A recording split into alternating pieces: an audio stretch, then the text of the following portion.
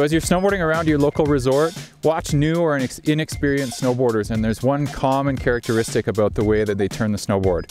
And the one thing that you'll see is you'll see the back leg moving a lot and the upper body moving in the opposite direction to turn the snowboard. We call this counter rotation. It's a really quick way to get the snowboard to change direction, but it doesn't always help us stay in the most balanced position on top of the board. One of the things we're going to look at today is using rotation, and specifically full body rotation, to get the board to turn instead of this counter rotation move.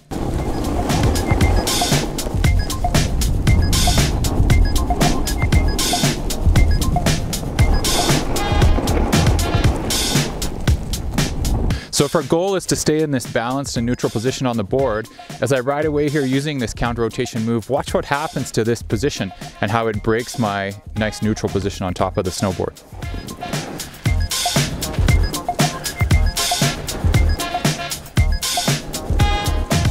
Here's a new stereo recording of drums and saxophone. So a really quick and easy drill that we can use to start to feel this idea of rotation versus counter rotation is what we call the motorboat exercise, or even the mini motorboat exercise.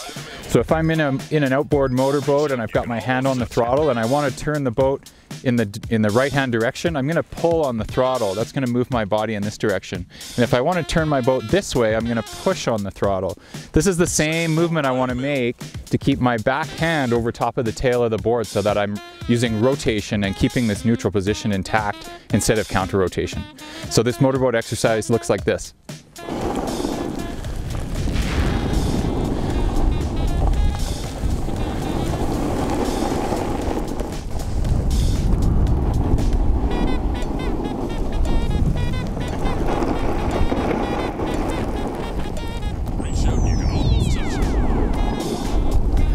So this motorboat analogy really just gets me to stay in this neutral position with my backhand over the tail, my hips and shoulders and knees all lined up. If I keep this backhand over the tail as I pick up the speed, it's going to keep me using rotation versus counter rotation.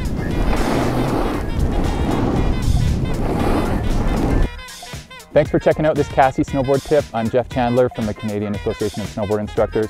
Remember, once you can turn left and right on the snowboard, there's tons more to learn. Visit your local resort and take a lesson with a CASI certified snowboard instructor.